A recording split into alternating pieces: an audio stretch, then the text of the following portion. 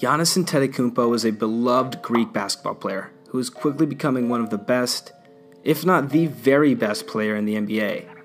Oh yeah, and he's a retired elite level street vendor. Some would say Hall of Fame vendor, if we're being blunt. Alright, everybody relax. Much like the superheroes trotting about Marvel movies on the big screen, our neighborhood-friendly Giannis also has a humble origin story, and we think it has nothing to do with him being bitten by a radioactive spider.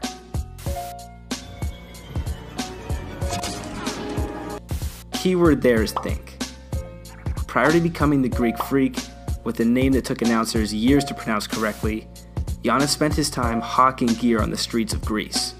Food, DVDs, CDs, pretty much whatever could be sold to people, he attempted to do so.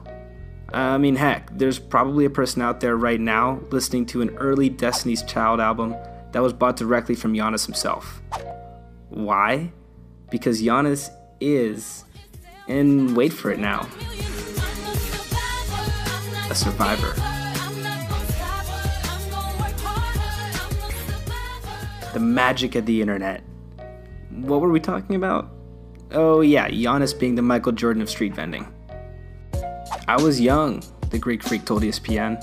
I was selling stuff probably since I could remember, like 6 or 7 years old. I was out there helping my mom and dad sell watches, glasses, CDs, DVDs, stuff like that. You must be a pretty good salesman. I was the best. The best? Yeah, I was really good at it.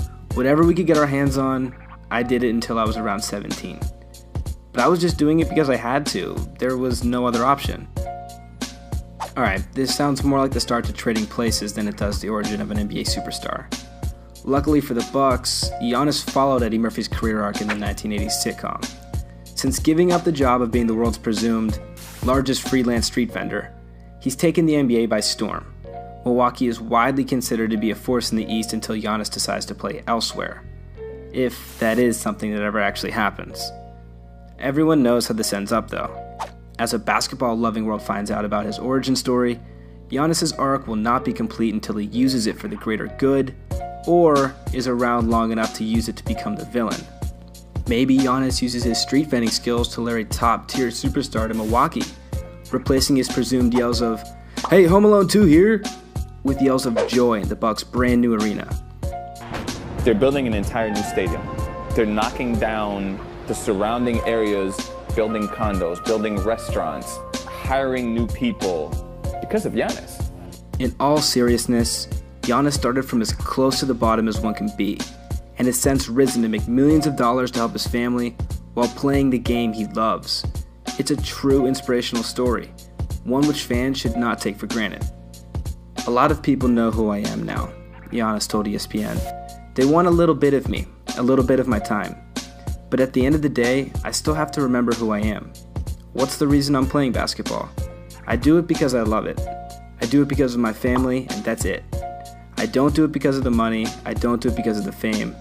I just do it because I love it, and I do it for my family because my family enjoys it. In a far worse alternative universe, Giannis is still hawking DVDs on those same streets of Greece. Luckily for him, as well as fans, we don't live in that world. Instead, we have this one, a realm of existence where we get to see Giannis perform superhero-like feats on a near daily basis.